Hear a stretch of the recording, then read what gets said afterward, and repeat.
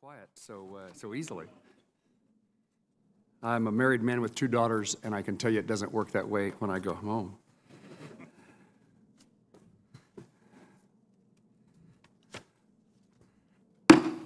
The subcommittee hearing will come to, the full hearing, committee hearing will come to order. I take this opportunity to welcome our witnesses. Thank you very much for your presence here today. There are 7 organizations who work hard on behalf of veterans every day with us for this hearing. I appreciate the work that you do, and I appreciate the working relationship that this committee and your organizations have. It is very helpful and required. I'd like to extend a special welcome to those who traveled here from my home state, Kansas, and to make me feel good, would you please stand or raise your hand? Thank you, ma'am. I knew you were here. As you can see, I have quite a following.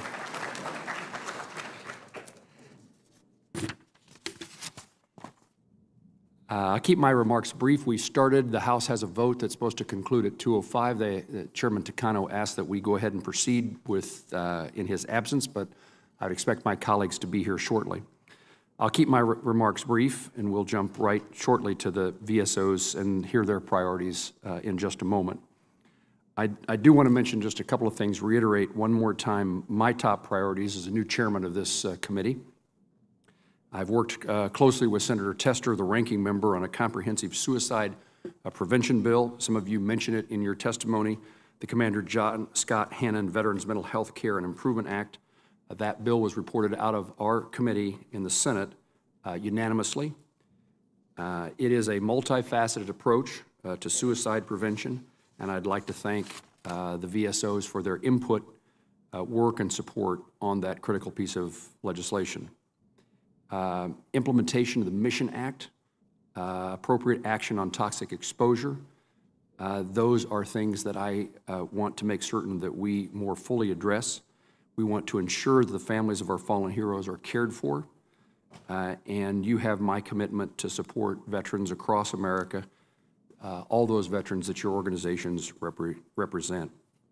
I look forward to your presentations and discussion today, and I look forward to continuing to work with you. We will recognize Chairman Takano and Ranking Member Tester and Chairman and Ranking Member Rowe when they arrive. But we will now begin hearing from witnesses. Commander Certain, we'll start with you, and the floor is now yours. Thank you, Chairman Moran. And members of the House and Senate Veterans Affairs staff that are present, my name is Robert Certain. I'm the National Commander of American Ex-Prisoners of War. I was held a prisoner of war in North Vietnam from 1972 and 73 and served 30 years in the uniform of the United States Air Force. Thank you for the opportunity to express our comments today. I will briefly summarize the documents you've already received. Our legislative agenda has been very consistent since our establishment in 1942. The veterans earned benefits in health care and fair compensation for sacrifices made in the service of this nation. We are grateful for the efforts of these committees and this Congress for passage of 3 important measures in 2019. The Full Military Honors Act of 2019, ensuring full military honors for prisoners of war and for recipients of the Medal of Honor, regardless of military rank. 2, the legislation authorizing the use of the POW MIA flag alongside the American flag throughout the year on federal property. And 3, the NDAA for fiscal year 2020, eliminating the SPB DIC offset, the so-called widow's tax, over the course of the next 3 years. Thank you for your efforts to bring these concerns to reality. During this session of the 116th Congress, we urge attention to several continuing issues affecting former POWs, other veterans, and their families or survivors. First are 2 bills before you now, H.R. 3221 and S. 1047, styled the Dependency and Indemnity Compensation Improvement Act. We urge your committees to report these favorably to the Senate and House for action this year. Refer to our written testimony for further explanation.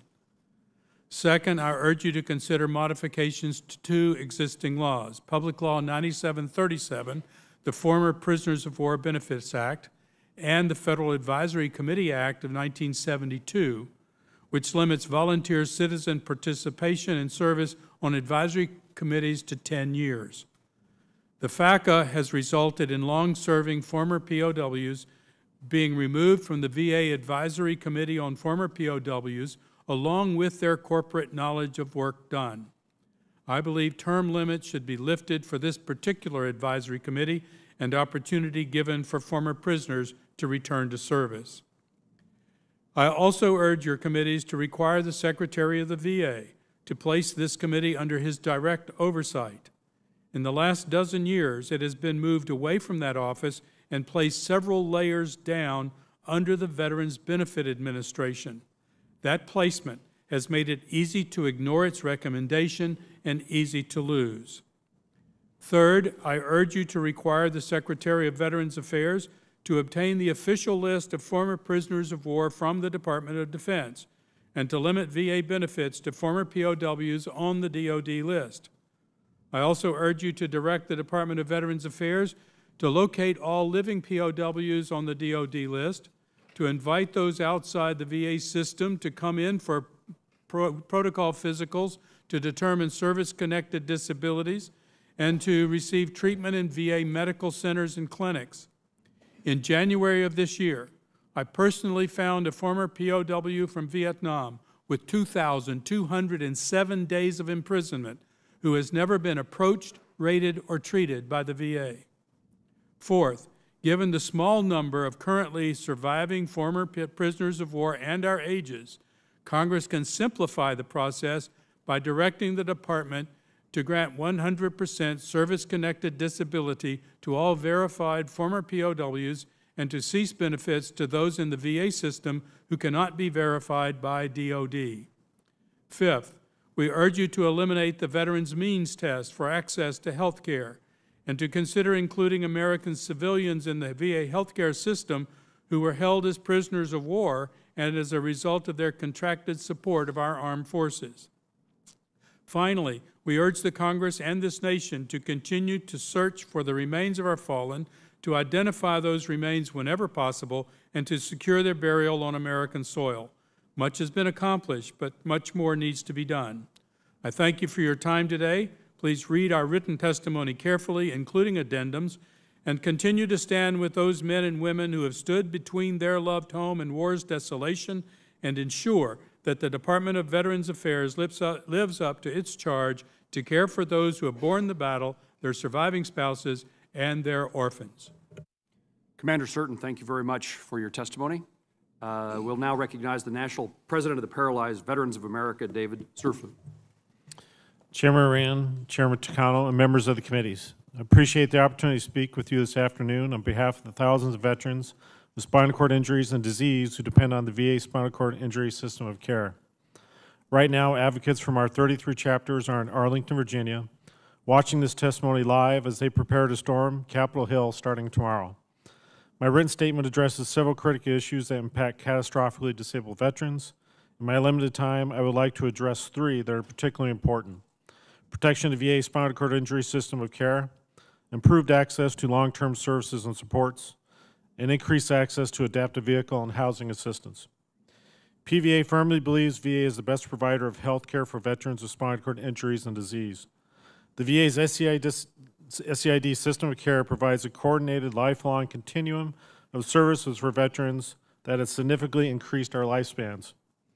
VA's specialized system of care follows higher clinical standards than those required in the private sector, but we are concerned that if VA continues to understaff facilities, their capacity to treat veterans will be diminished, and that could lead to closure of VA facilities and reductions in service.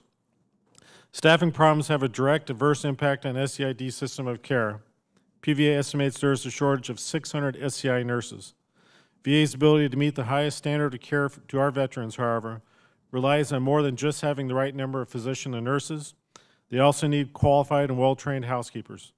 Last year at some VA medical facilities, staffing levels for custodial employees dipped below 50%, which heightens the health risk to veteran patients. PVA strongly advocates for Congress to provide enough funding for VA to reform its hiring practices and hire additional personnel to meet demand for services in the SCID system of care and ensure the positions, pay, and other incentives they offer are competitive with the private sector. We are also concerned about access to quality long-term services and supports. We are proud to support the Mission Act's expansion of VA's comprehensive family caregiver program to veterans who are seriously injured in service prior to 9/11. VA's failure to meet congressional deadlines for expansion of the program, however, means that some of our members will never be able to take advantage of the program because they have died during this delay. We need you to provide effective oversight to ensure that more of our brothers and sisters who have been waiting for this program are able to benefit before it is too late for them too. Many aging veterans with catastrophic disabilities are also in need of institutional care. VA designated 6 specialized long-term care facilities because of the unique comprehensive medical needs of veterans with SCID. However, there is only one SCID-specific long-term care facility west of the Mississippi. It is at the Long Beach VA and has a capacity of 12 inpatient beds and a long waiting list. Although VA has identified the need to provide more SCID long-term care facilities, the need demands greater action on VA's part and from Congress. Finally, PVA members seek greater access to adaptive vehicle housing and assistance. Access to an adaptive vehicle is essential to the mobility and health of catastrophically disabled veterans who need a reliable means of transportation to meet their work, family, and health care needs. Because of the high cost to procure a replacement vehicle, veterans may retain one that is no longer reliable, which places them and those around them at risk. PVA asks for your support on H.R. 5761. This legislation would allow eligible veterans to receive an automobile allowance grant every 10 years for the purchase of an adaptive vehicle. We also seek greater access to housing adaptions, which help catastrophically disabled veterans live in their communities. To improve VA's Specially Adapting Housing Grant Program, PVA advocates for an increase in its value and the number of times it may be used, a supplemental grant, and prioritization for veterans with ALS. We are pleased that the House already passed H.R. 3504, which would address these concerns. We also appreciate the Senate companion legislation, S. 2022. We sincerely hope Congress can give final approval to this legislation as quickly as possible.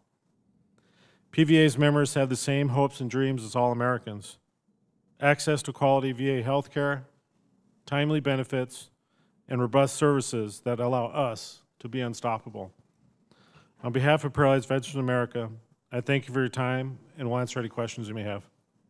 National President Zerflu, thank you for your testimony. We now recognize the National President and Chief Executive Officer of the Student Veterans of America, Jared Lyon. Mr. Lyon. Thank you, Chairman Moran and Takano, ranking members Tester and Rowe, and members of the committee. Thank you for inviting Student Veterans of America to present these policy priorities on behalf of our community. Established in 2008, SVA has a mission focused on empowering student veterans, and we're committed to providing an educational experience that goes beyond the classroom. Through a dedicated network of more than 1,500 on-campus chapters, SVA aims to inspire yesterday's warriors by connecting student veterans with a community of like-minded chapter leaders. There are over 100 student veterans, alumni, chapter advisors, supporters, and our 6th annual class of VFW SVA Legislative Fellows who are here with us today. Our SVA chapters span the globe and endeavor to create a thriving on-campus community for student veterans focused on inclusivity, support, and advocating for policies and resources that empower a generation. Specifically, I'd like to recognize our SVA chapter at Colorado State University, our current National Chapter of the Year, who is here today. For those of you in the audience that are representing SVA, would you please stand or raise your hand to be recognized?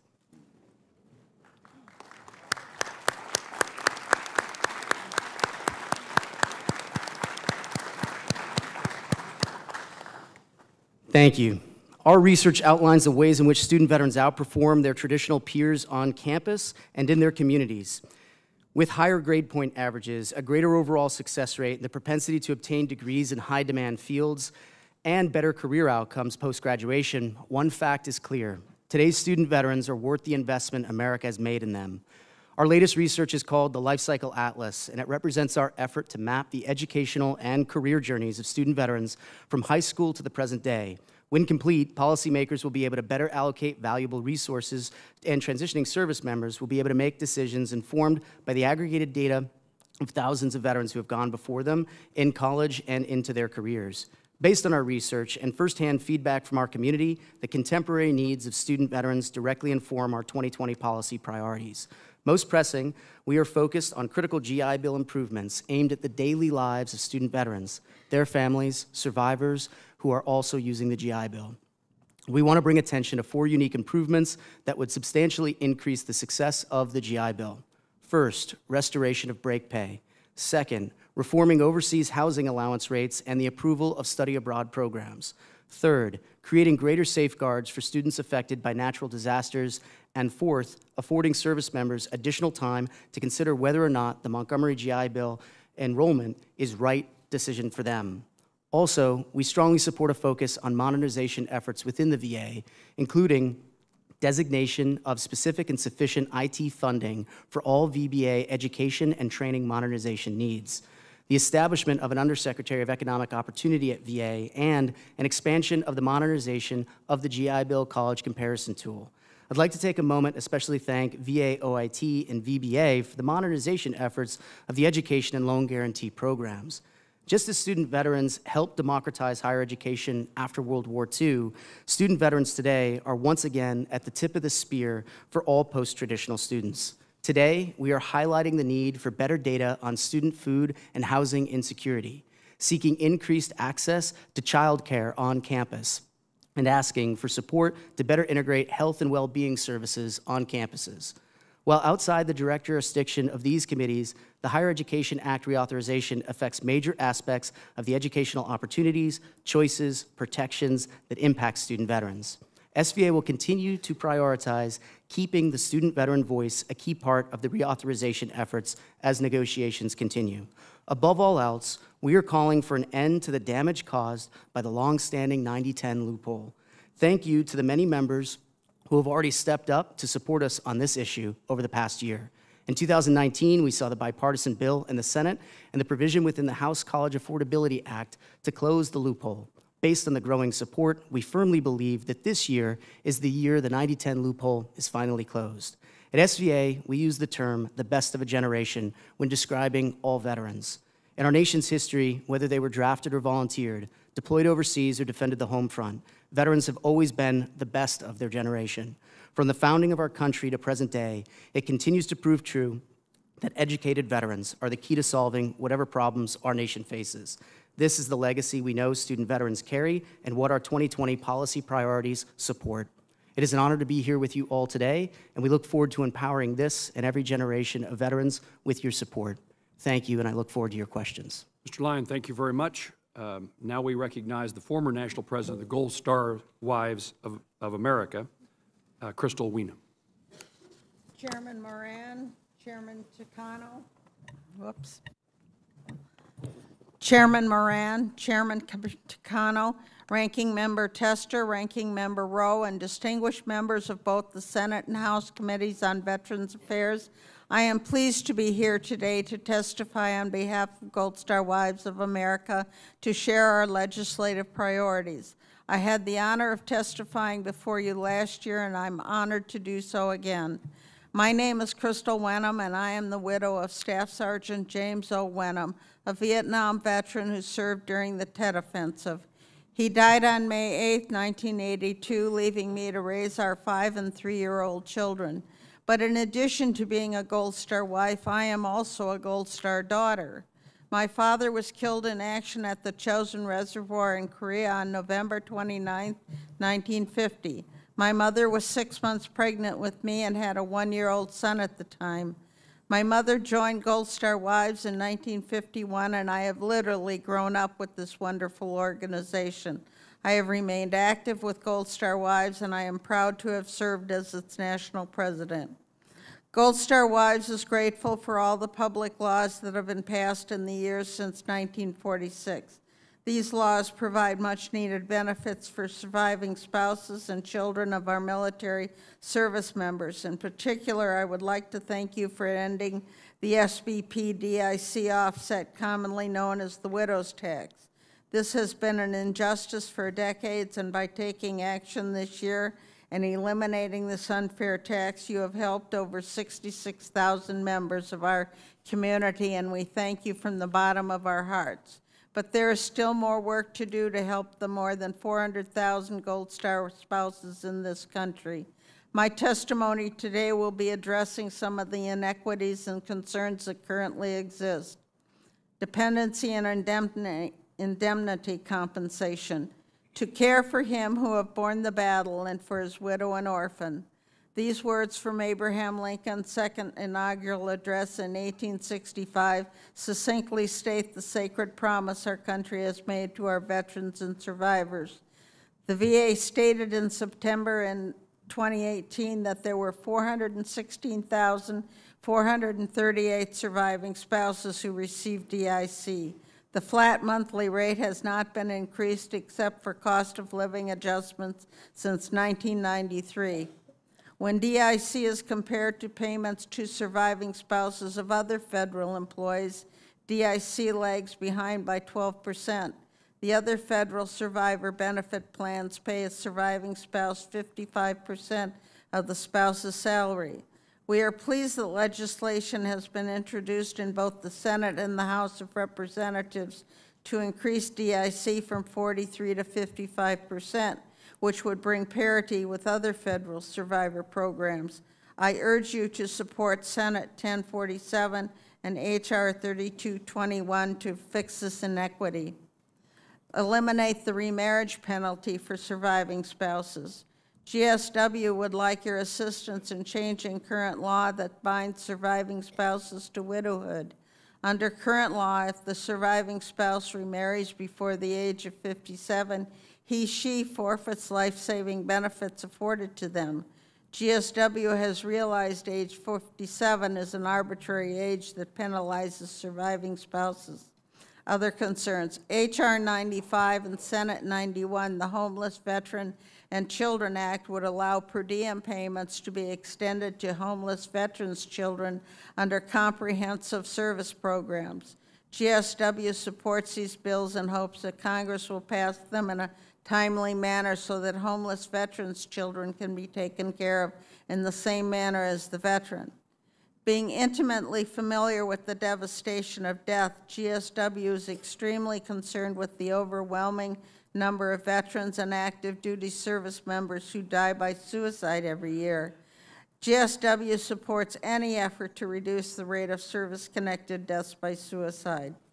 In conclusion, Gold Star Wives of America is appreciative for existing laws that provide vital benefits and support for surviving spouses and children of our military members who gave their lives in service to our country. With every flag-draped casket that is flown home, another family suffers devastating loss. We honor their memories by asking for your help in rectifying the inequities we have presented. Our benefits are not entitlements, but have been earned through service and sacrifice that never goes away. Again, thank you for the opportunity to testify on behalf of Gold Star Wives of America. I am available for any questions you might have. Mrs. Weenum, thank you for your testimony, and thank you for your and your family's service and sacrifice to our country. We now recognize the Senior Director of Governmental Relations for the Veterans, Wounded Warrior Care Military Officers Association of America, Renee Campos. Chairman Moran and Takano, ranking members Tester and Rowe, and committee members, thank you for the opportunity to share MOAA's legislative priorities for veterans.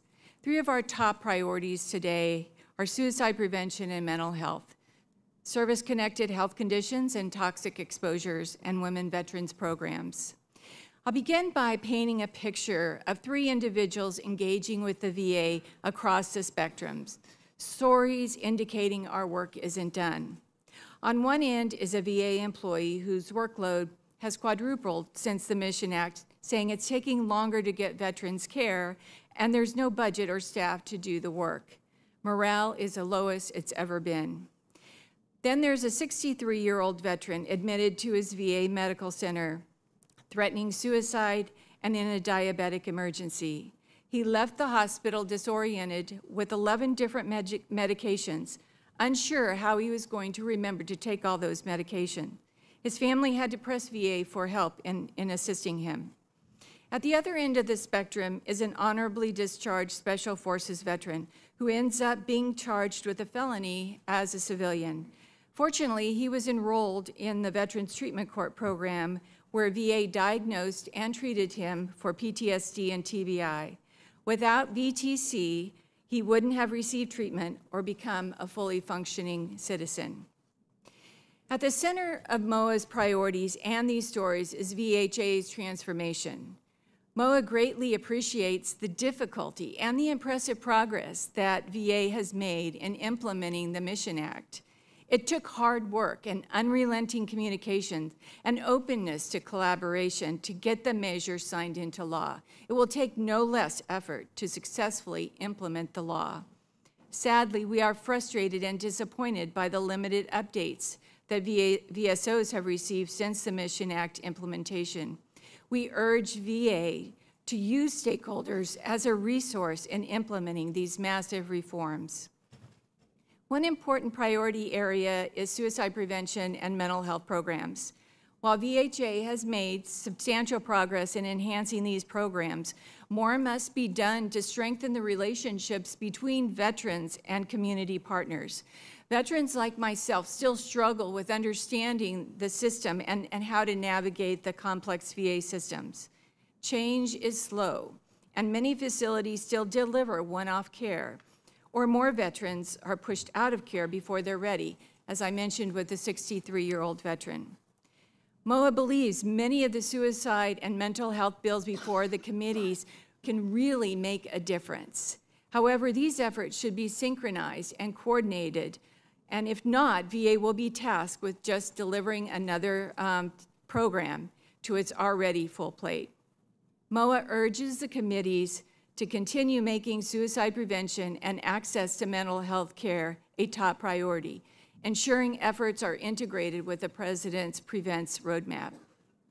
Our second priority area is service-connected conditions and toxic exposures. MOAA truly appreciates the committee's championing the Blue Water Navy Vietnam Veterans Act. However, each day, new exposures and illnesses surface, while VA continues struggling to collect data and records to connect exposures to health conditions, critical information that really only DoD can provide. It's time for Congress to establish a legislative framework to address these and future exposures. MOAA, in our close partnership with the United Health Foundation, has produced a series of America's Health Rankings and Health of Those Who Serve reports like this one. It shows the unique demands of military service, how it can affect long-term health. Our next report will be published in May, and we look forward to meeting with the committees to share our findings. MOAA asks the committees to assure veterans that they will receive the appropriate health care and benefits that they earn through their service-connected conditions. Finally, each year, VA chips away at increasing funding and outreach programs to serve women veterans, yet gaps persist in delivering their care and benefits. Recently, a number of VSOs gathered to talk about these gaps in our priorities this year for women. Issues such as removing cultural and safety barriers and increasing funding and services for infertility, research, mental health, transitional programs, and childcare.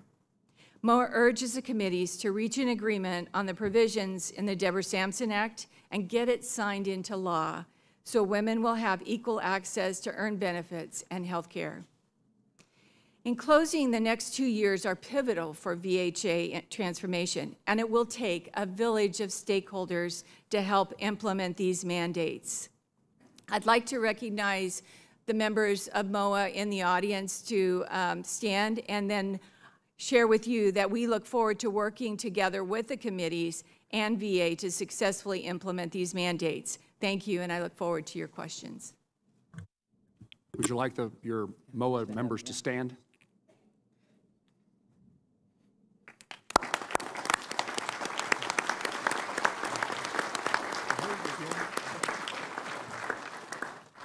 Ms. Campos, thank you very much. Now, our National President of Fleet Reserve Association, Donna Jansky. Donna, welcome. Chairman Takana, Chairman Moran, ranking members, and members of the committees, good afternoon. My name is Donna Jansky, National President of the Fleet Reserve Association, the first woman to hold this position.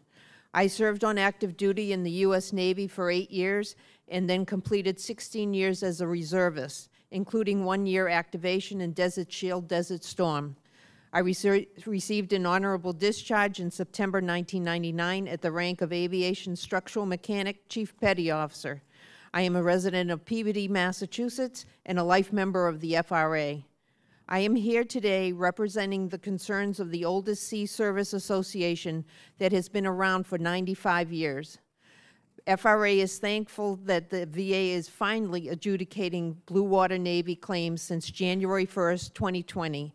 This change was required by FRA-supported legislation sponsored by Chairman Takano and Ranking Member Rowe and by federal court mandate.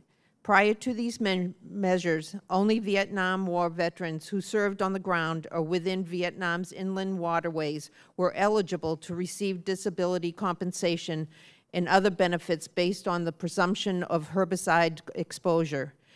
FRA is grateful to Chairman Takano and Ranking Member Rowe for their efforts to help sick Blue Water Navy veterans to finally get their benefits they earned. We hope both committees will provide adequate oversight to ensure that the VA adjudicates these claims promptly and fairly. FRA is supporting the Fair Care for Vietnam Veterans Act that would increase by 4 the presumptive conditions linked to exposure of the Agent Orange herbicide. FRA is deeply concerned about veteran suicide, and that is why the FRA is supporting the Commander John Scott Hannon Veterans Mental Health Care Improvement Act, sponsored by Senators Jerry Moran and John Tester, Chairman and Ranking Member, respectively. The bill is a comprehensive and aggressive approach to connect more veterans with the mental health care that they need and earned. Their bill seeks to improve VA care by bolstering the VA's mental health workforce and increasing rural or hard-to-reach veterans' access to VA care, while making sure veterans have access to alternative and local treatment options, like animal therapy, outdoor sports and activities, yoga, and acupuncture. FRA hopes that this legislation will be fast-tracked to ensure passage as soon as possible. The association also applauds VA launching the Solid Start program to inform new veterans about benefits and support services at VA in an effort to ease transition issues. The VA believes this will help with suicide prevention. These veterans will get 3 phone calls from the VA. The importance of the phone calls to new veterans should not be understated in eliminating the sense of loneliness and isolation for these new veterans. Last year, the FRA welcomed Chairman Takano's creation of the Congressional Task Force to address barriers that women veterans face when trying to obtain VA benefits and health care. The association supports efforts to increase access to gender-specific medical and mental health care to meet unique needs of women service members and transitioning women veterans. Congresswoman Julia Bromley serves as the chairman of the task force, which endorsed the FRA-supported Deborah Sampson Act that passed the House in November 2019 and sent to the Senate for further consideration. FRA strongly urges the Senate to pass this important legislation. FRA believes congressional oversight of ongoing implementation of VA technology upgrades is vital to ensuring improvements to the system. FRA wants to ensure adequate funding for DoD and VA healthcare resource sharing in delivering seamless, cost-effective, quality services to personnel wounded in combat and other veterans and their families. In closing, we would like to thank the administration for offering a robust VA 2021 budget with more than a 10% increase for our veterans. Thank you. Ms. Jansky, thank you very much. Now Jeremy Butler, the Chief Executive Officer of Iraq and Afghanistan Veterans of America. Mr. Butler. Thank you. Chairman Moran, Chairman Takano, Ranking Member Tester, Ranking Member Rowe, and distinguished members of the committees, on behalf of IAVA and our more than 425,000 members, many of whom are with us today, thank you for the opportunity to testify before you. Our 2020 priorities remain the same as when I testified before this panel last year. These are the 6 issues that our members tell us are the most pressing. The Big 6 contain the challenges and the opportunities for progress that IAVA members care about most and see as areas where we can uniquely make an impact. They include mental health and suicide prevention, VA reform, burn pits and toxic exposures, defense of the post-9/11 GI Bill and education benefits, support for women veterans, and empowering veterans who want to use medical cannabis. I'm incredibly proud of what we all accomplished together this past year on these and other priorities. Because of the bipartisan work of so many, the Burn Pits Accountability Act was signed into law, DOD's attempt to limit the transferability of the GI Bill benefit was reversed, the Deborah Sampson Act passed in the House, and the Commander John Scott Hannon Veterans Mental Health Care Improvement Act unanimously passed through the Senate VA Committee. But, as is too often the case, we are now in a situation where there is an urgent need for additional movement, but a completely unacceptable lack of coordinated, timely, whole-of-government action to address these priorities and implement long-term solutions. Admittedly, the issues are complex and there will always be disagreement on the details, but inaction is guaranteed to be a failing strategy. There are less than 10 months left in the 116th Congress, and with much of the country and our government focused on the presidential election, there's little time left to make substantive advancements on these priorities. Fortunately, we have bipartisan policies that address many of the issues facing our veteran community. But if they are not treated with the urgency they require, if this body does not work with the VA and the administration to take collective action to advance these pieces of legislation to the President's desk, then we will find ourselves 1 year from now having to explain to the country why we failed to turn a collective desire to help into substantive legislative action and the delivery of real results for veterans. As mentioned, some of our members are with us today. All of them have amazing stories. Most include frontline contact in the battle to stop the suicide crisis, either directly through their own struggles or from seeing their battle buddies lose their own fights and die by suicide. I encourage you and your staff to meet with them and hear their stories. Most continue to win their fight, not because of the VA, but in spite of it. They do it by exchanging the traditional medications prescribed to them and trying alternative therapies, often cannabis. They do it by finding others who know what they are going through and help them find a path out. That's why we're here today in support of the Commander John Scott Hannon Act. It will allow the country to make real progress in the fight to end veteran suicide. It needs to be brought to the full Senate for a vote, it needs a champion to sponsor it in the House, and it needs to land on the President's desk for signature as soon as possible. We've heard the talk of ending the suicide crisis for too long. We need action. Similarly, every day, women veterans enter VA facilities around the country and are not recognized for their service, or worse. According to VA, in April 2019, a shocking 1 in 4 women reported being harassed at a VA facility. Every day, women veterans are looked past in favor of the familiar image of a man serving in uniform. Until women veterans are as recognized and supported as their male counterparts, our work will not be done. Again, time is short. 2020 is the year the Deborah Sampson Act must be passed into law. We must ensure that women veterans are receiving care equal to their male counterparts, and we must ensure that VA is a safe place for all veterans. IAVA is extremely supportive of the provisions in the House-passed Deborah Sampson Act to address sexual harassment and assault at VA facilities and urges the Senate to adopt similar language. This can be on the President's desk this month. We also believe that the culture at VA will not change overnight, and the current VA motto, which excludes women veterans, must also be changed. In 2020, IAVA will continue to fight for the passage of the Honoring All Veterans Act, which will create a VA motto representative of all veterans. I urge you to take action now on these and all of the policy and legislative measures detailed in IAVA's submitted written testimony. This will ensure that veterans are not forced to continue to wait for the support and care they earned. The amazing reality is that we have an incredible opportunity to make real progress on every one of the Big 6, but the window of opportunity for action is short. If Congress doesn't act now, we'll be back in this chamber 1 year from now asking why. Members of both committees, thank you again for the opportunity to share IAVA's views with you today. I look forward to answering any questions you may have and working with the committees in the future. Thank you. Mr. Butler, thank you very much. Chairman Takano has joined us. The House vote has apparently concluded, and I would recognize him and then the 2 ranking members for their opening statements, and then we'll proceed to questions of our witnesses. Chairman Takano, my colleague and counterpart, welcome. Thank you, Chairman Moran, and good afternoon, everyone. I'm again honored to be here with Chairman Moran, Senator Tester, Ranking Member Rowe, and all the members of the House and Senate committees on Veterans Affairs.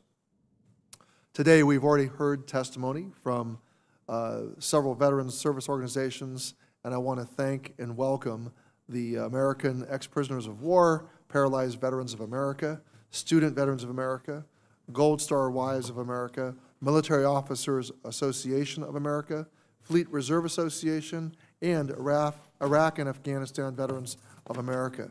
It's a pleasure to hear from each one of you. It's a pleasure to have heard from each one of you this afternoon. I did miss the ex-prisoners of war and the Paralyzed Veterans of America. I heard part of your testimony. I'll be sure to go over the written testimony. And I apologize that we had votes coinciding with this hearing. These hearings are critical so that Congress can hear directly from the organizations that work with and support veterans and their families every day. This work provides insights into the challenges faced by veterans and opportunities for improving VA's policies and programs. So I did appreciate the testimony we heard today from the entirety of VA's jurisdiction, from healthcare to disability assistance to educational benefits and housing to Guard and Reserve parity and supporting the families of service members. Now, as we work to address these issues, it is important that we maintain open lines of communication with all of you so we can work collaboratively to support veterans and their families. The testimony you have all provided will serve as a framework for our committee's efforts this year. Now, I'm very pleased that many of the priorities that will be shared, that have already been shared today, have been drafted into legislation that this committee has passed and already sent over to the Senate. Hint, hint. Together, we've passed legislation to expand specially adaptive housing, make improvements to the GI Bill comparison tool, and create VA's fourth administration and support families of homeless veterans. Now, I'm committed to working with Chairman Moran and the Senate and the entire Senate to see that these important priorities go to the President and be signed into law. But much work remains. And I'm confident that by working in a bipartisan manner, we can accomplish even more of our VSO's priorities. Now, I want to especially thank Student Veterans of America for highlighting one of my top priorities, closing the 90-10 loophole. And I want to thank all of you here today. As an educator, ensuring our veterans receive a quality education is paramount.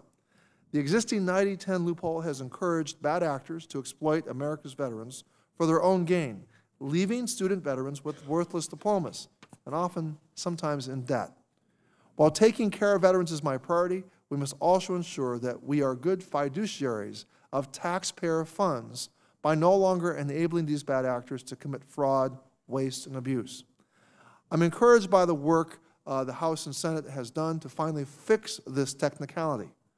You have my commitment that I will do all I can as chairman and as a member of the House Education and Labor Committee to see this loophole finally closed once and for all this year. Now, we depend on our veteran service organizations to provide this committee with your expertise and advocacy to hold the administration accountable and work to fulfill the promises that we've made to our veterans. I want to thank each of you for the great service you do for our veterans and their families, and I certainly did appreciate the testimony you already gave. Mr. Chairman, before I yield back my time, I wish to express to my colleague, Dr. Rowe, and all the Tennesseans affected by the tornado, my thoughts and prayers. My thoughts and prayers are with you, your families, and your friends.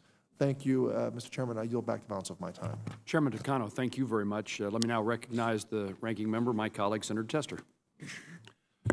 Thank you, Chairman Moran, and good afternoon. I want to welcome all the folks in the 7 veteran organizations that are here today. It is an honor to have you with us. I want to thank you for your work and the work that you do for the veterans and families across this country and especially in Montana. I have said it before, we are here because Congress should take its cues from you. The members of your organizations are beneficiaries of the VA healthcare and benefits, and they utilize those programs daily. You know better than any of us how the VA is performing nationwide and the improvements that should be made on behalf of veterans and their families. We hold these hearings because only VSOs can help Congress focus on what veterans need and how to make sure that the VA is equipped to deliver on those needs. I need to hear from your organizations whether the VA, and I have, is operating in a transparent manner as they execute the largest overhaul of veterans health care in a generation, and that is the implementation of the Mission Act. I need to know your views on, and I have, on gender disparity at the VA and what Congress can do to push the VA to provide more equitable treatment to our women's veterans. I want to know how toxic exposure impacts your veterans, from Blue Water Navy to Agent Orange presumptions to burn pits. And when it comes to mental health treatment and suicide prevention, I need to know where the VA is doing a good job and where they need to improve. As you know, a lot was accomplished for the veterans last Congress, including passage of that VA Missions Act, the appeals modernization, the Comrie GI Bill, that list goes on. It is imperative that the VA provide regular opportunities to hear from veterans organizations, such as yours and others, about implementing these laws. VA needs to better understand how the decisions it makes affects the veterans receiving benefits and health care from the VA. And VA can't gain that understanding unless it does, as my parents say, you have one mouth and two ears, act accordingly. In other words, listen. We are here to listen to you. Your voice and your members provide an important source of information, and as we attempt to do right by all veterans. I want to welcome you all again. Thank you for your testimony, and thank you for what you and your organizations do on behalf of all veterans and their families. Thank you, Senator Tester. Now, Congressman Rowe, the ranking member of the House. Thank you. Thank you, Mr. Chairman, and thank all of you all for being here today. It's a pleasure to be here with my colleagues. And caring for those who've returned home bearing the wounds of war is no easy or simple task. No less important and equally challenging is the need to care for those families who are left to grieve and recover after the loss of a family member due to military service. And it's one of my, that was an incredibly compelling story, that you didn't get to know your father and your husband died with you to leave two small children. Those children that you have are also part of the sacrifice that this country's made. So thank you so very much for that. And yet every day, the men and women of your organizations work diligently to empower veterans and their families to do just that. Before I continue with my opening remarks, I'd like to take a moment to personally thank each of you for service and sacrifice. I also want to welcome your national leadership teams and members of your state chapters. I also want to say a special hello and thank you to folks from my home state of Tennessee who are in the audience today. If you're here, those from Tennessee will please stand and raise your hand and be recognized.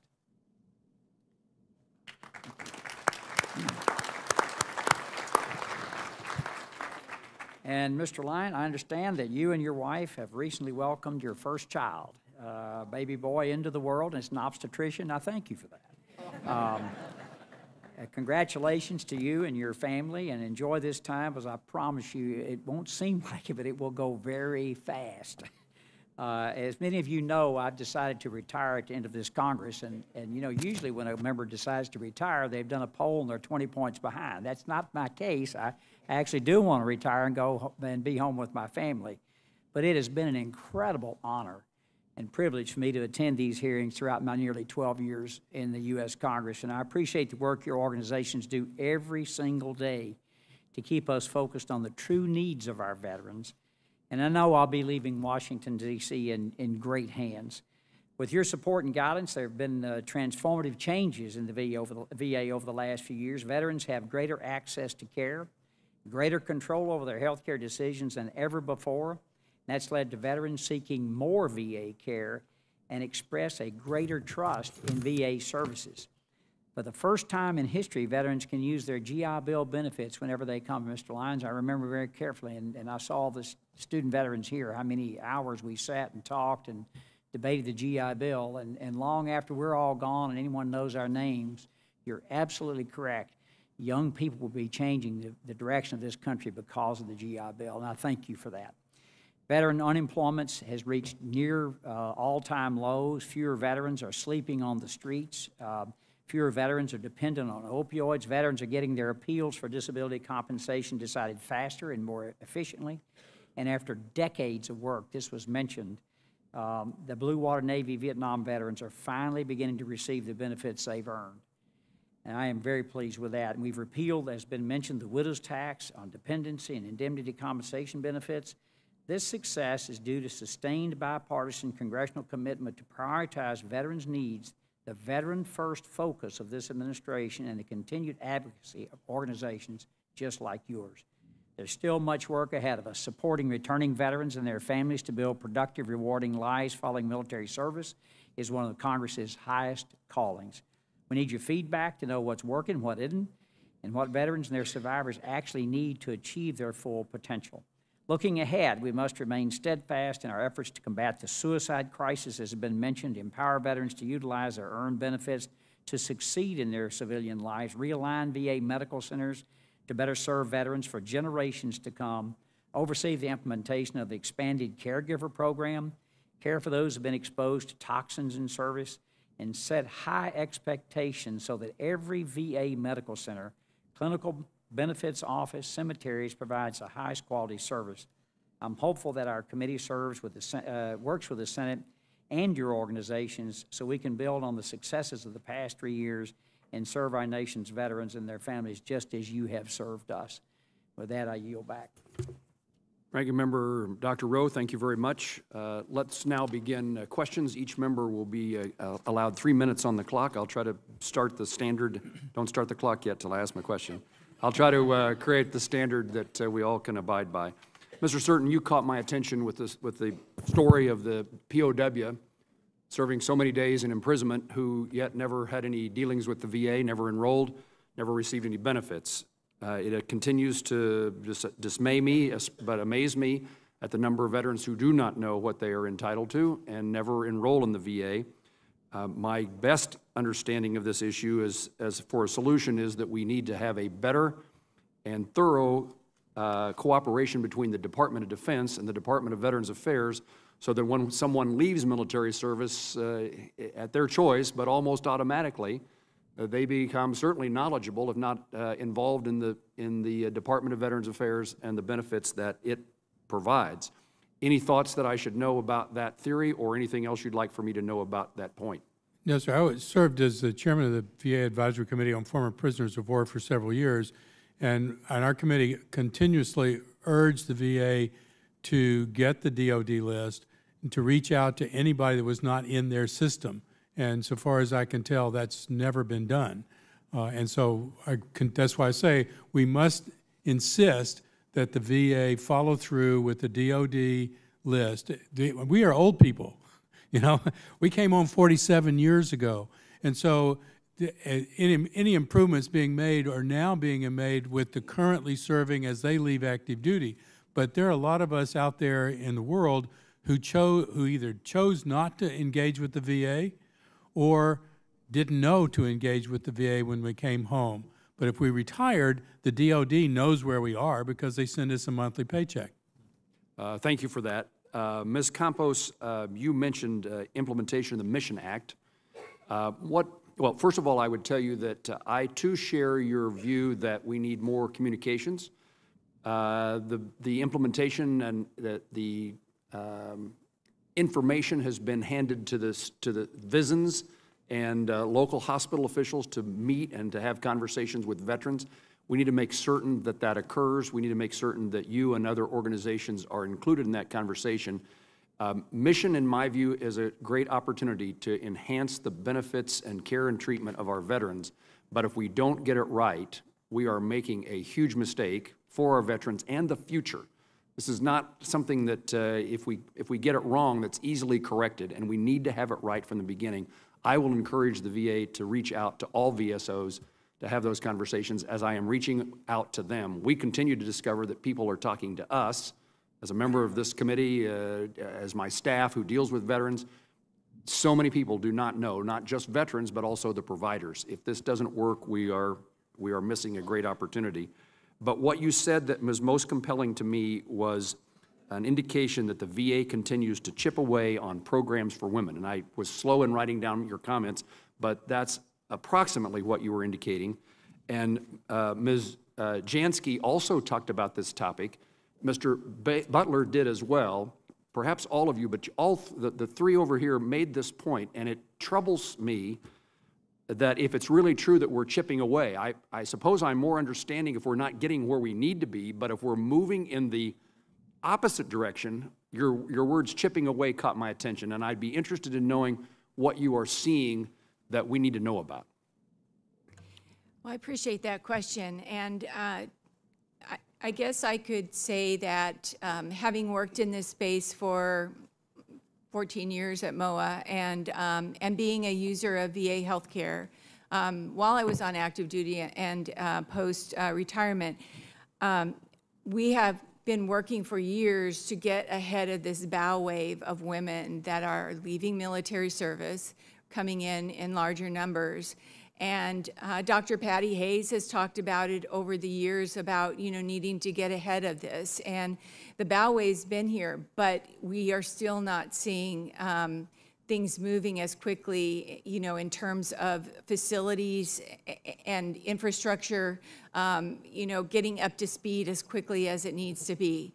I can actually say in my own VA here in DC, somewhere between the Mission Act being implemented, there was like a communication breakdown. I haven't even received any information from my VA. I'm the one that's having to go out and get information, connect, and I have a great provider.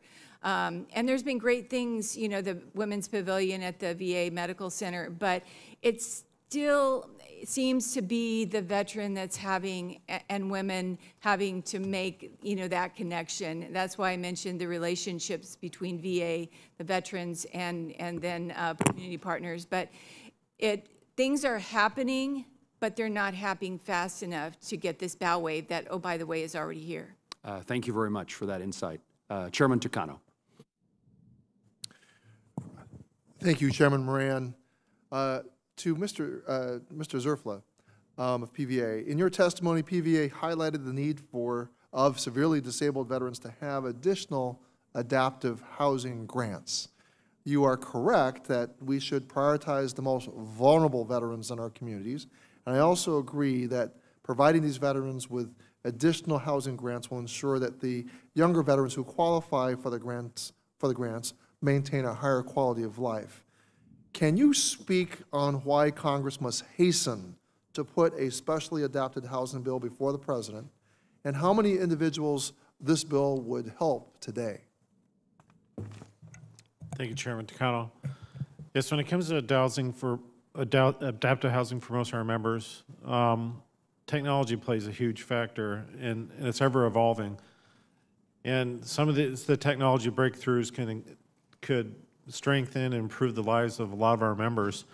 And as they initially use these adapting housing grants, they don't have that opportunity as technology evolves. And they seemingly run short, and the chances to improve the quality of their life, the burden tends to come on them, and the costs tend to come on them.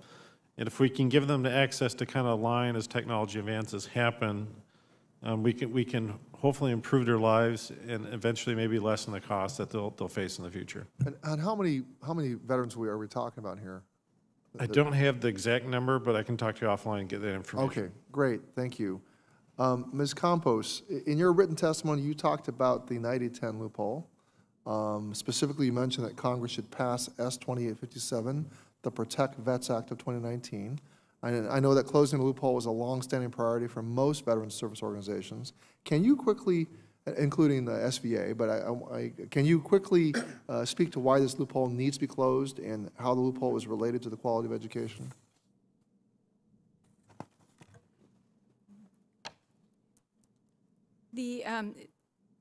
As we've seen over the years, there's been a lot of differences between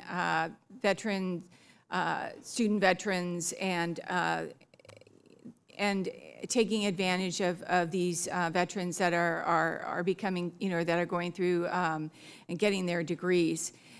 And we have seen that there is a need for more protections, and to end up having schools comply and be more forthcoming is that we need to close this loop so that there is not an opportunity to take care of veterans or take advantage of veterans without, having those protections in place. I'd actually like to turn it over to my colleague. My expertise is a little more in veterans healthcare, but we work with many of the organizations here because we believe strongly that needs to be taken care of. Great, thank you. Thank you. Look, it's pretty straightforward. The 90-10 loophole is really only there because we, ironically, tried to put protections in the original Servicemen's Readjustment Act of 1944. So this is an issue for a long-standing period of time. Generally speaking, we want to ensure that no proprietary institution, whether it be an education institution or otherwise, is wholly subsidized by federal dollars. And thus, it should be a relatively easy benchmark for organizations to meet at least 10% of their revenue coming from people who pay out of pocket versus utilizing federal tuition funds. All that to say, the loophole doesn't treat VA dollars, so the GI Bill, or DoD dollars, so tuition assistance, the same way that it does the litmus test for all others. And really, with that loophole being open, it opens a wider door to have really a target on the back of veterans and active duty service members for their tuition dollars because they're not counted the same way. So by closing the loophole, we really just make sure that all federal dollars are treated the same way and that the standard is adhered to universally across the board in the intent of the law. And sir, we thank you terribly for all the efforts that you've made to lead this because it's really important and we're on the precipice of being able to actually close it this year. Thank you, Mr. Lynn. I yield back, Mr. Chairman. Mr. Chairman, thank you very much. Ranking Member Rowe. Thank you. What I've heard from all of you all in your testimony has been the four things that you really have scoped an eye on are mental health, suicide, with various alternative therapies, oversight of the programs that we've initiated, and that would include the VA Mission Act, and women's health care. And we have made, I think the VA has done a reasonable job in increasing access for women health care, which was surprising to me that 41% of eligible women now use VA for health care, 48% of men. They've ways to go yet, but still that's much better than it was 5 or 6 years ago. A couple of questions, and to Mr. Butler, I'll start with you just very briefly. About 85% of your IAVA members who use the VA report an average or above average experience, and they prefer VA care. 16% of members have utilized the community care program. Given your members' satisfaction with VA, does IAVA have an understanding about why its members choose community care over VA care? Is it convenience or closer to home, or what is it? Yeah, thank you, sir, for the question, and thank you for all your service. You've been a great ally of IAVA, so I'd like to say that out of the gate. You've always given us a good access to yourself and your staff, and so we appreciate you taking the time to meet with us. And also thank you for quoting our member survey, which we're releasing tomorrow, so a little sneak peek on some of the stats there. The answer to your question in a little bit more detail in the survey is a number of reasons, and some of it is that veterans don't know that they're eligible for care at the VA. I know that was the case for me. When I came off active duty, I did not understand how one was eligible for VA care. So that's a big one. Another one is distance to VA care facilities. Another is preferring their private sector provider. But I think a lot of this gets to a lack of communication and understanding between not just the VA, but also the Department of Defense and active duty members when they're transitioning out, and then veterans once they're out of the service, to understand how you get access to VA care, who is eligible, how you receive it, how you start the process. It's confusing from start to finish. I know that from firsthand experience, and we hear that repeatedly. I think one of the things we did when we wrote the Mission Act was when I was in Oregon out in Greg Walden's district, he explained to me, he said, my congressional district has more square miles than the state of Tennessee does. And he was right, it's 20,000 square miles bigger. So we had to try to put a bill together where a veteran who might, if you live close to a VA medical center where I live, the veterans have good access. But if you live in rural Oregon, you have to drive hours to get somewhere. So that was the idea. And it'll be interesting to see what the rest of your survey shows. My time is about expired, but I want to just thank each and every one of you for the input that you've given me over the last dozen or so years that I've been here. And Ms. Jansky, I'm from Tennessee, and I'm very sorry we didn't provide a translator for you today since you're from Massachusetts, okay? I yield back. Senator Tester. I just want the record to show that, Donna, I loved your testimony. Look, I think it's important to point out right now before we start, because some of you mentioned the Fair Care Act, which deals with the 4 presumptives on Agent Orange. The Secretary could make those presumptives real today. And so my question to each of you very briefly, raise your hand if your organization has sent a letter to the Secretary, asked him to to have the 3 presumptives, bladder cancer, Parkinsonism, hyperthyroidism, make those covered by the VA? Okay, so 4 out of the 7 have. I would just recommend that the ones that didn't, please do if you believe in that. I think it's an important thing to do. For the ones that did send a letter, did the secretary or anybody within the VA get back to you and ask you any questions about that letter? No, none. And so I would just say that we've got some work to do. As I said in my opening statement, you guys represent the people that are on the ground that did service to this country, and we need to listen to you. And whether it's this or, I'm curious, as long as your pipes are warmed up, Renee, could you tell me what happened to that 63-year-old person that had suicidal thoughts and diabetes and was sent home with 11 meds? Well, thank you, sir, for asking that question. That happens to be my brother. And interestingly enough, fortunately, I had access to his psychiatrist, and his psychiatrist was the one that actually gained, actually helped me with getting him help. Good. But while he was in the VA hospital, not once did he see his primary care person, communication. I tried to communicate with them, the patient advocate, and so it's difficult. Thank you. I hope, is this being, can they get the feed for this? Can the VA get the feed for this? Good, I hope they're watching.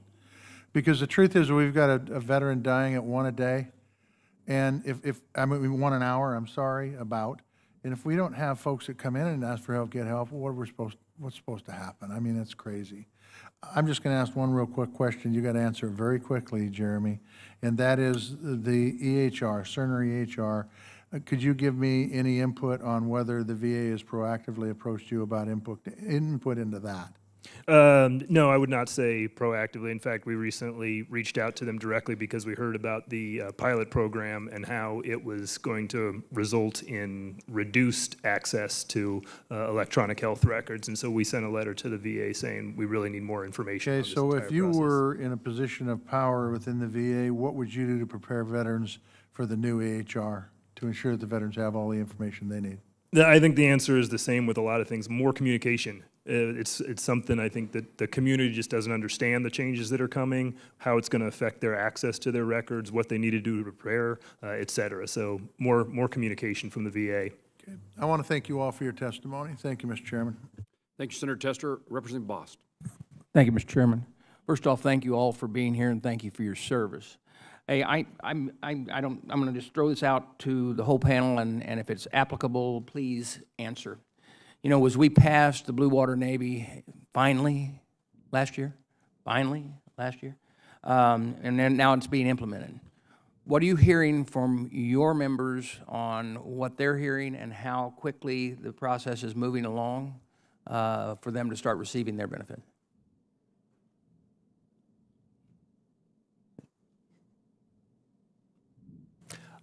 For lack of a better answer, not something that is very well known amongst our members, just simply be due to demographics, and so not a whole lot of feedback from our membership on that. Anybody else? Okay. The concerns we have is we want to make sure it's being rolled out. Now, I heard some very good news the other day on a person I didn't even know was Blue Water, and from his son, that he was actually reached out to. But we've got to make sure when we pass these bills, and that's what we run into, is then the implementation is a slow process, and it was slow enough just getting the bills passed.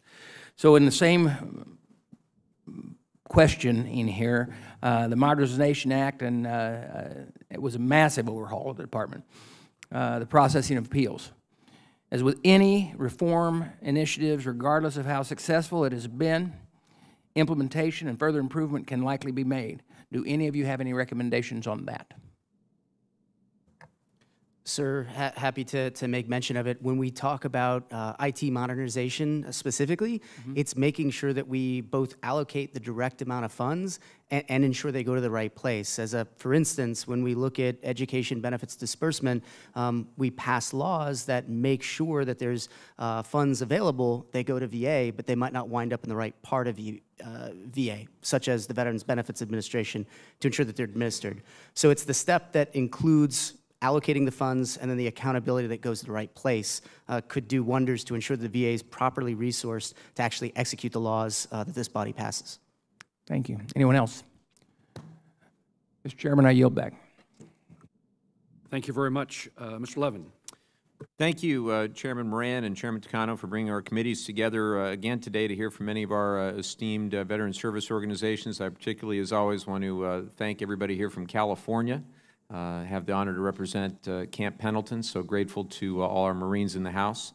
Ms. Campos, you noted that one of MOAA's legislative priorities is to safeguard veterans' education benefits from institutions of higher learning that conduct deceptive or fraudulent practices. In the House, we've worked in a bipartisan manner to pass H.R. 4625, the Protect the GI Bill Act, and I thank Ranking Members Rowe and Bilirakis for working with me on that bill.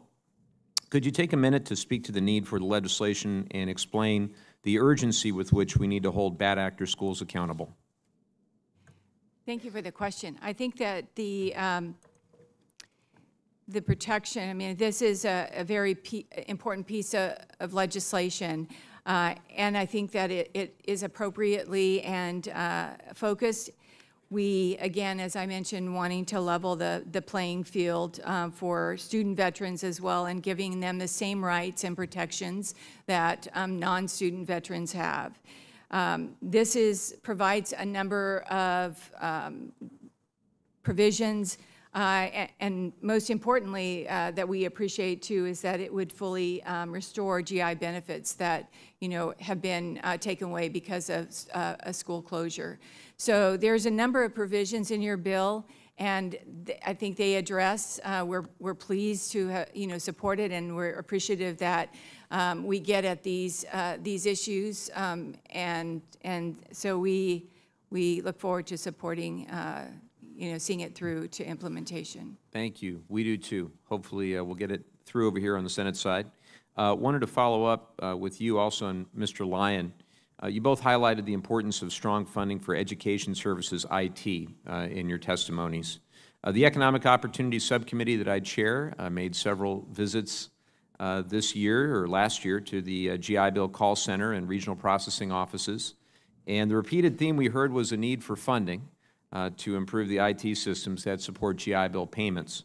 One such system is now over 50 years old, yet is now still in operation. And I was disappointed that the budget request didn't reflect the dire need for comprehensive system upgrades. So if you could both just spend a second, I know I'm out of time, just to discuss the consequences that student veterans face when we have such antiquated IT systems. Thank you very much, sir, and the continued leadership on this very challenging issue.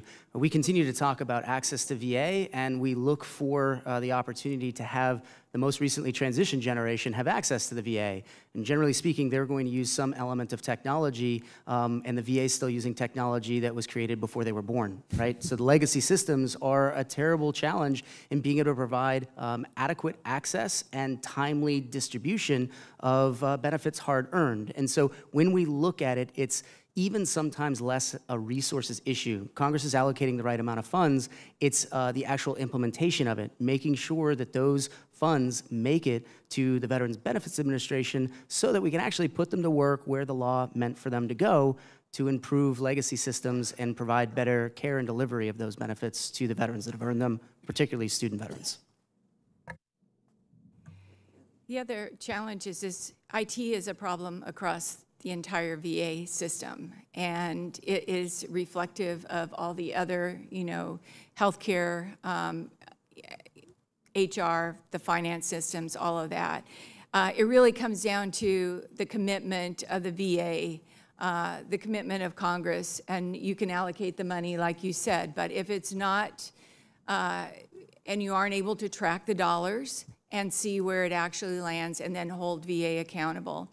And the consequences of that are, like one of my colleagues in the office, Corey, who wasn't able to get his housing stipend for 2 months. What that does is it forces veterans to have to relook at where they're going to get the money, to pay for those, school responsibilities. Then that creates financial problems for the veterans, and then it could at some point, cause problems with credit. Thank you. I know I'm over time, but I appreciate that, and I'll yield back. Senator Bozeman. Thank you, Mr. Chairman, and thank all of you all for being here. I look out and see all of the organizations that I've enjoyed working with so much through the years, and thank you for your efforts. Also looking out, seeing the big crowd in the audience.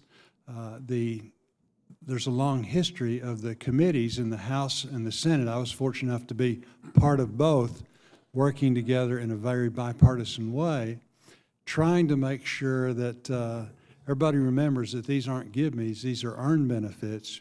But we can do that, we can press, but it simply doesn't work without the grassroots. So thank you all for your efforts. A special thanks to the auxiliary. We know of all of your organization, we know who does all the work. So that's important. But I'd like to really ask about a couple things that we're working hard on, and I know it's come up and it'll continue to come up. I want it to come up. Veteran suicide, and then again, making sure that we're taking care of our women's veterans. Tell me, we're trying to do a better job. We've got the VA taking care of a very small percentage of actually the people that are committing suicide. Ms. Campos, how do we get the rest of the community involved so that those the 6 veterans that are committing suicide, part of the VA, but the vast majority are outside of the VA, how do we do a better job of outreach in that regard? Well, I guess I'd like to refer to my comments that that will not happen until VA strengthens its relationship first with veterans, which is most important, and then from there with the community partners that they have. But they also need to strengthen their relationship with the Department of Defense, because there needs to be that relationship because those women, service members, are going to leave service. And DOD knows some of those folks, and they need to do a better job of those warm handoffs and making sure that they get, at least given a warm handoff and follow through. There's a lot of, as I mentioned, one-off programs, and DOD, or VA does a good job maybe initially, but it's following through. And it really comes down to the relationships with the veterans, because veterans talk to other veterans. And again, there's, we can have bills. We can have some of the bills that are being looked at by the committees, and VA do more outreach. But there already been tasked in a lot of programs across VHA to do outreach, and it's not happening. Yeah, no, I agree totally. And so what we're trying to do is work with the committees in the House and the Senate, and through legislation. We appreciate the leadership on both sides, trying to make it such that some of these other entities that are doing a very, very good job in this area that are outside of the VA, that we're able to give them some support. The other part that's so important is we need metrics. Right now, we're measuring the success of these programs based on giving them money and access, if veterans have access. What we want to do is shift to where we really have some metrics that really do account for whether or not the programs are doing what we'd like for them to do, improving the veterans' mental health and preventing suicide. I've run out of time, but again, the other thing that's so important is women's ability to have the same access, the same as the others. So we're working hard on that, and we do appreciate your help in that regard. So thank you very much for being here. Thank you, Mr. Chairman. Representative Lamb. Thank you, Mr. Chairman. I want to especially thank SVA and IAVA for endorsing and helping us push forward the federally requiring earned education debt discharges for Veterans Act, otherwise known as the Freed Vets Act. This is an example of the kind of bill we should be able to pass easily in Washington, and for some reason it's been a little slow, but I think we're going to get there with your support. Not a lot of people outside this room know this, but I think many of you do, which is that 100% disabled veterans are eligible for the full discharge of their federal student loans. But we found that 42,000 veterans owed more than $1 billion in student debt, and only 20% of those eligible have actually applied for this program. So 80% of the 100% disabled veterans eligible to have their student loans discharged have not taken us up on that offer. Why is that? Burdensome paperwork, again, lack of communication, which several of you have raised. And so the way to fix that in this instance is just shift the burden. The forgiveness of the loan should happen automatically when you get your 100% disability rating, and then if there's some problem with it, it's on the government to correct it, not on the veteran. So that's what our bill would do. We've gotten great support on both sides of the aisle and from SVA and IAVA, and I know there's some action on it in the Senate as well. We hope to see passage this year. But I just wanted to throw it open, particularly for Jared or Jeremy, if you could talk about maybe what some of your members have gone through who have onerous student debt burdens, and what that, you know, what the bureaucracy is like when you go to try to get, again, the benefit that you earned. Go ahead, Jared. Yes, sir. Well, first off, thank you so much for your support on this important issue that prior to was not getting the attention that it deserves. When you look at a veteran who is totally permanently disabled and is also carrying the debt that is quite burdensome with regard to student loans, the onus, as you point out, should be on the government to fix that versus the veteran to seek it out. The burden is heavy. Student debt in this country is reaching near crisis levels for all Americans, but very particularly for veterans that might not also be fully participating in the economic opportunity provided in the workforce. And they didn't receive that 100% disability rating for no reason. And so adding to the notion of struggles with regard to otherwise available economic opportunity and what hangs over your shoulders with regard to that debt is heavy. Beyond that, if you're looking for the opportunity to provide your own care, often that debt comes with it risks to your own personal credit that prevents you from having the ability to secure housing, whether that be rent or the ability for home ownership. So we've seen it with student veterans be quite burdensome. Exactly. Thank you. I think I'm out of time, so Jeremy, we'll get to you another time. Thank you very much for your support, and we'll look forward to pushing that one through. Thank you, Mr. Chairman. I yield back. Thank you, Representative. Representative Representative Bilirakis. Thank you, Mr. Chairman. I appreciate it so much. Mr. Zurfluh of the Paralyzed Veterans, thank you for your service. All of you, really, we couldn't do our job without you. Thanks for being here. I believe that we can come together and make important changes to the Specially Adapted Housing Grant Program in a bipartisan, bicameral manner. Can you please expand on your recommendations for the Specially Adaptive Housing Program and the need to enact H.R. 3504, the Ryan Cool Specialty Adapted Housing Improvement Act, or the Chairman's bill, and I appreciate the Chairman leading this in the Senate. The companion bill is 2022, and I think this is a top priority of mine, and I believe it is for the severely disabled vets as well. If you could elaborate, I'd appreciate it so much. Sure. We're in support of it, obviously.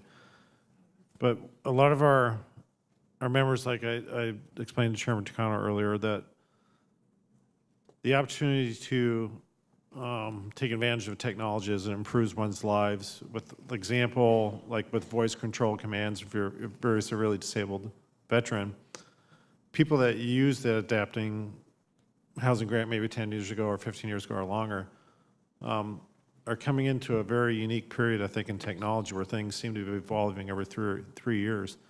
And if they could get, I believe, the 10-year period that we're talking about getting to use this grant every 10 years, the technology to combine their lives with technology is great. And it would mean the difference to a lot of our members and a lot of disabled veterans. And I think of the one example, there's Dr. Rory Cooper, who's an Army veteran at the Hurl Institute up at the University of Pittsburgh. The things that the robotic designs that he's coming up with, and the kitchen designs and housing designs, that he's making great strides almost every day up there. These are the technologies that could align with these bills and this grant opportunity in the future to to improve a veteran's life. Well, thank you very much. I appreciate that. And Mr. Chairman, anything I can do, please don't hesitate, because we've got to get this done for our heroes. I have one question for Mr. Jerry Lyon. Keeping in mind that studies have shown that the GI Bill is the second most common reason for service members to enlist in the military, a few members of Congress have stated support for a proposal that would make every citizen eligible for the GI-style education benefits, even if they did not serve in the armed forces. What is the panel's opinion of this proposal, and what message would Congress be sending to those who have signed up to defend our country if it were enacted? I think it would be disastrous to do this, but I want to hear from the panel. Let's start with Jerry, if that's okay. I appreciate the question, sir. I mean, the general notion of the GI Bill is that it's an earned benefit, of course. The notion that it could be provided for everyone operates on a basic assumption that all veterans are eligible for the GI Bill. I think starting there might be the better approach, because not all veterans are eligible for the GI Bill for a variety of reasons. And so taking a comprehensive look at the ability to apply an earned benefit to everyone that's earned it might be a good place to start. Let me turn to Senator Sinema. Thank you. Yes, sir, Mr. Chairman. Senator Sinema. Well, thank you to our witnesses for being here and for all the work that you do to support veterans. Your organizations are vital partners to the work that we do here in Congress to ensure that veterans have the services and the benefits they've earned. And I want to give a special welcome to all the Arizona veterans who are here today. I apologize for the weather. My first question, Ms. Campos, as you mentioned in your testimony, a skilled VA workforce is crucial to the delivery of care and services to veterans. Okay. Since fiscal year 2011, the VA Office of the Inspector General has listed human resources management in the top 10 non-clinical occupational shortage areas across the VHA. How do you think this shortage impacts VA's ability to provide timely, quality care to veterans? Thank you. I think it is important to remember that the VA workforce is the core of who VA is. And it's how VA has earned its reputation for quality care. The OIG and the GAO have talked about that the staffing in human resources management, it hamstrings the VA to be able to do what it needs to do, but also to fill other severe occupational shortages. So it's VA's ability or inability to manage and sustain a viable workforce creates more stress on the workforce. People leave. And then what happens is it forces more care out into the community. And what that does then, it thereby erodes, it becomes a domino effect and starts eroding the foundational services and missions of the VA healthcare system. Creates higher costs, impacts quality, erodes, again, the VA's foundational programs. And it causes the VA to lose sight and coordination oversight of that veteran's care, which could ultimately lead to less than quality care for the veteran, who would be the individual that would suffer. So what could Congress do to address this shortage and some of the other personnel challenges at the VA? Well, I think that the recommendations that OIG and GAO have been making for years are certainly more than reasonable. I think they have to start first with having VA collect good data on their vacancies and having a system to do that, looking at a staffing model that is a national staffing model. They've been looking at, trying to get VA to do that for years, but that staffing model needs to go down to, to the facility level so they can look at it across the organization. And then need to look at alternative ways to work with the workforce, and that is maybe alternative schedules, having, instead of, teleworking and things like that, that might be able to apply and make a better workforce, work-life balance. Thank you. Thank you, Mr. Chairman. Very welcome. Now, Senator Blumenthal. Thank you, Mr. Chairman. I want to welcome all of you, and especially folks from Connecticut, and I don't apologize for the weather because it's a lot worse up there. Let me just thank all of the members of the panel who are here today for your service and all of the men and women who you represent. I want to begin by just reiterating to the VA my concern, and it's shared by a number of us on this committee who have written to the executive in charge of the Veterans Health Administration about the vulnerability of our VA health facilities to the coronavirus. We wrote to the VA, 7 of us on this committee, back in February, the beginning of February, about this issue. We have heard nothing in response. I don't need to tell anyone here that VA health facilities provide care to exactly the demographic or the cohort who may be most vulnerable, particularly people who are more senior in years, people who may have medical conditions that make them more susceptible. And we very simply asked questions about what the VA is doing preventively to safeguard their facilities and their patients against coronavirus, where the spread of this disease could be most dangerous. So I want to put that on the record. Anyone on the panel who wants to comment on it is welcome to do so. But I also want to ask Mr. Lyons very specifically about education, and thank you for your very helpful comments so far.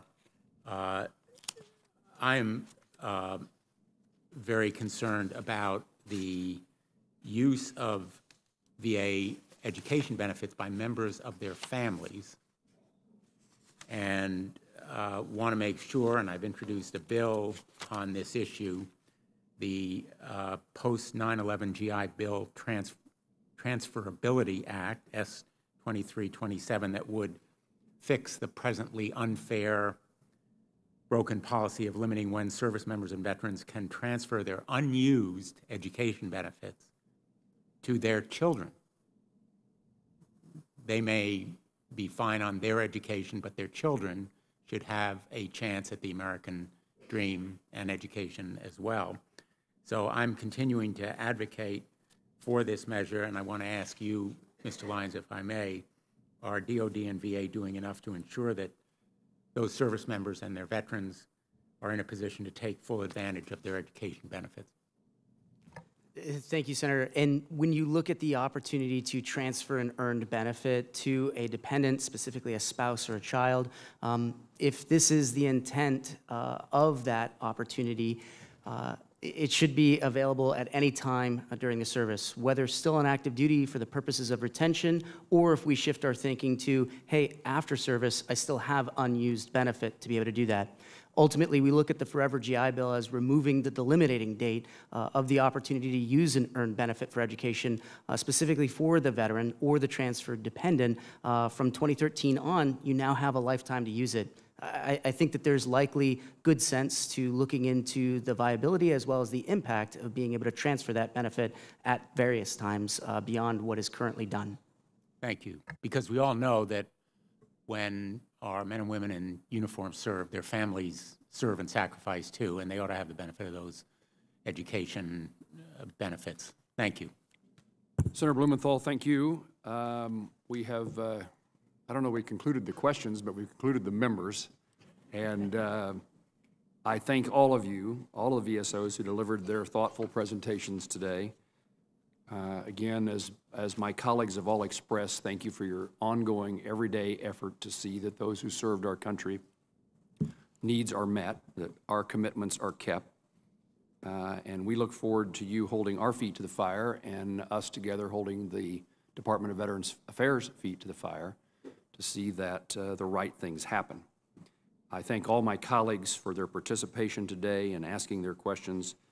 I would ask unanimous consent that the members have 5 legislative days to revise and extend their remarks and include any extraneous material. Is there objection? Without, it is so ordered. And with that, the hearing is adjourned. Thank you, Mr. Chairman.